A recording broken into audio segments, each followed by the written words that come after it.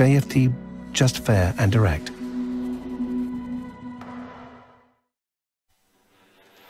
Good morning everyone, and welcome to JFD's daily market review for March the 18th.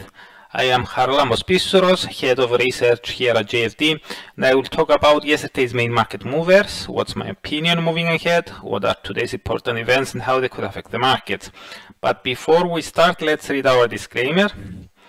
The content we produce does not constitute investment advice or investment recommendation, should not be considered as such, and does not in any way constitute an invitation to acquire any financial instrument or product.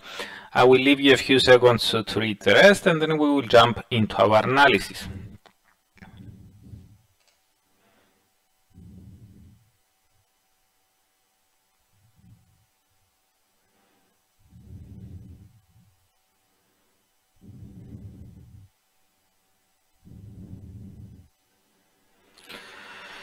Okay, the US dollar continued trading lower yesterday and today in Asia, losing ground against all but one of the other major currencies. It underperformed the most against AUD and Indian CAD in that order, while it lost the least versus GBP. The greenback was found virtually unchanged against JPY.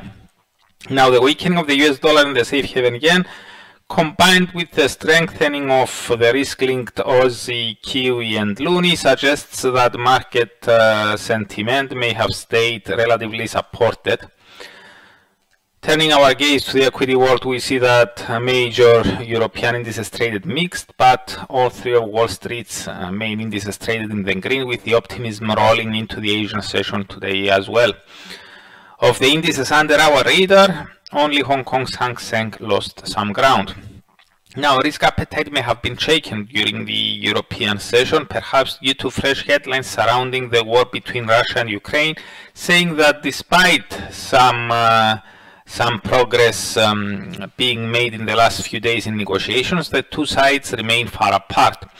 In our view, this suggests that an imminent resolution does not appear very likely at the moment, but the market reaction during the US and Asian sessions suggests that market participants are not as worried as in the previous weeks.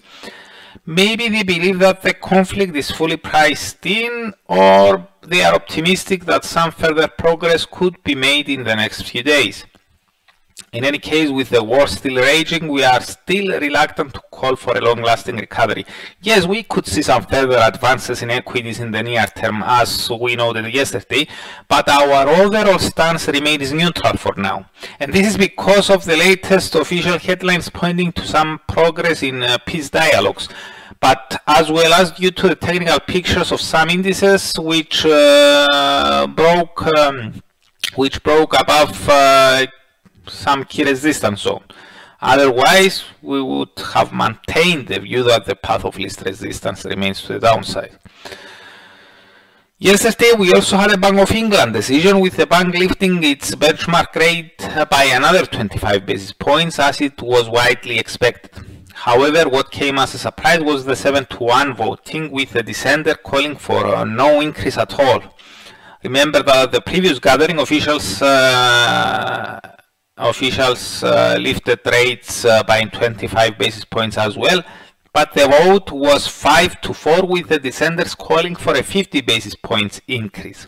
Compared to that, yesterday's decision reveals a more cautious approach by policymakers and raises questions as to whether they will indeed proceed as aggressive as the market has been pricing in heading into this gathering. A small change in the forward guidance added more credence to that view. Officials said that some further modest tightening may be appropriate, which appears to be a softer language than the previous is likely to be appropriate. All this explains why the pound fell at the time of the decision. Now, as for today's events, during the Asian session Friday, we had another major central bank deciding on monetary policy, and this was the Bank of Japan. As it was widely expected, officials did not proceed with any bold change, and that's why the yen did not react. Later in the day, Canada's retail sales for January are due to be released. Headline sales are forecast to have rebounded 2.4% month over month after sliding 1.8% in December, but core sales are anticipated to have continued sliding, albeit at a slower pace. Specifically, the forecast points to a 2% month-over-month slide after a 2.5% fall the month before. So that's it from me. Thank you very much for watching and listening. For those who are interested in learning about the main events of the week much earlier, you can subscribe to the Weekly Market Outlook webinar, which I'm hosting every Monday at 8 o'clock AM GMT.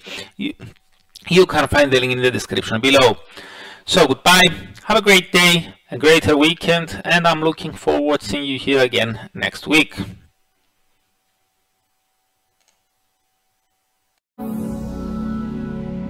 JFD, just fair and direct.